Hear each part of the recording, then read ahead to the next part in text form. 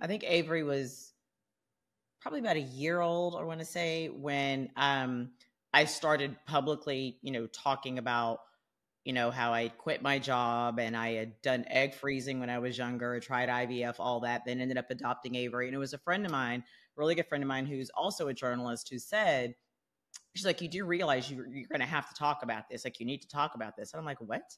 And she's like if this were somebody besides you, you would know this was a story. She's like, you're just not seeing it because you're in it.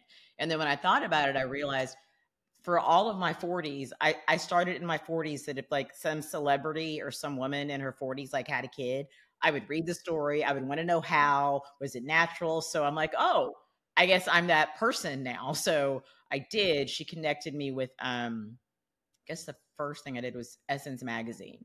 Um and then from there I ended up doing Tamron Hall and all these things, and every single time I talk about it, I get a tremendous response from women messaging me on Instagram or wherever, saying, thank you so much for talking about this. I understand, or, I've been trying, or, I don't know how to juggle this, that. So, yeah, um, it's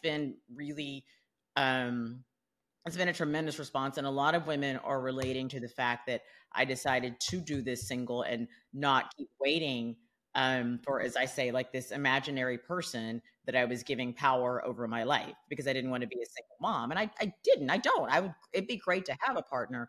But I think the thing that's resonating with women the most is that I stopped waiting and just went and did it.